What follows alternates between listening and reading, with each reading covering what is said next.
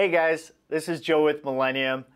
So we've got 90Ss in our rental fleet, and one of the really cool things about the 90S is the CT-50 and the Bluetooth technology. We get a lot of questions around it and hope to address those questions today with this video.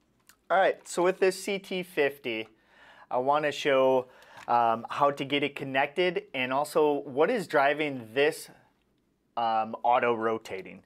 So as we go into the settings, I can click on the Bluetooth icon and we're going to see the serial number that this is connected with, which does match the cleaver in my hand. As we go back, we can go into the cleave settings, and here in the cleave settings, we can then choose how automated we want this CT-50 to be. So we can choose for this to just automatically rotate when it starts detecting bad cleaves, or we can tell it to automatically rotate, but we have to give it the permission to do it, or we manually rotate it by pushing the button on the cleaver. So we have those three choices on how automated we want this cleaver to work. So if you want to change that logic, we can click right here and change the blade rotation link to alarm, and those three options are outlined right there.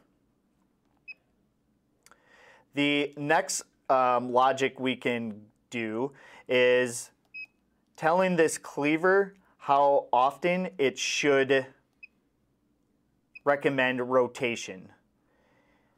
Down here at the bottom, we see the logic of if there's 3 bad cleave errors after 10 cleaves, it's going to automatically adjust that wheel. So if you want to change that logic where it's doing it more frequent or less frequent, we can do it here in this screen by adjusting the number of cleave errors to the number of cleaves. Alright, so the last thing that I want to do today with the Bluetooth technology around this is connect a new cleaver. Alright, so here's our new cleaver. We're looking for serial number 554. So when I go to this Bluetooth screen, we need to get a new cleaver paired. So here we have 874 connected, and we want to connect a new one. So on our cleaver, there is this link button. I'm going to hold that, and that will turn blue. Once that turns blue, we can then look for it to appear on the screen here. It's now connected on the screen. I just need to click on that to complete the pairing.